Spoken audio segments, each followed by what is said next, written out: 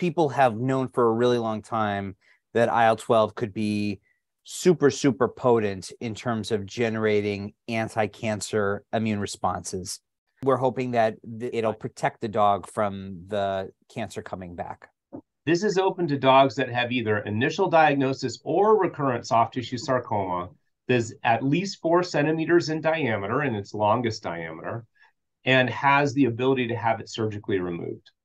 The study requires the initial visit and workup, and then weekly visits for 3 to 4 weeks in preparation for surgery. And then we ask that animals come back every 3 months for follow-up afterwards to evaluate whether there is evidence of recurrence of the tumor, either at the surgical site or in metastatic lesions.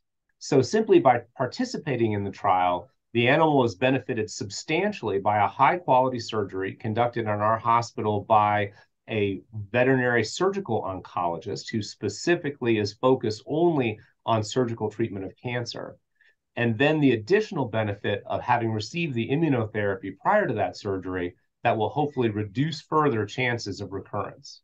In this case, we are looking at soft tissue sarcomas. The most important quality of these tumors is that they are intermediate to high grade, so they are more likely to spread through metastasis, which is what we are hoping to prevent with the immunotherapy. If you believe that your dog might qualify for this trial, please have your veterinarian contact us here at MU.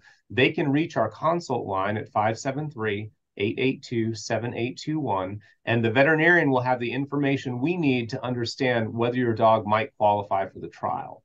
If it appears that your dog will qualify for the trial, our staff will work with you to establish a convenient appointment for you to bring your dog in to be evaluated, and they will help you understand the schedule of visits and what is expected of you in participating in the trial.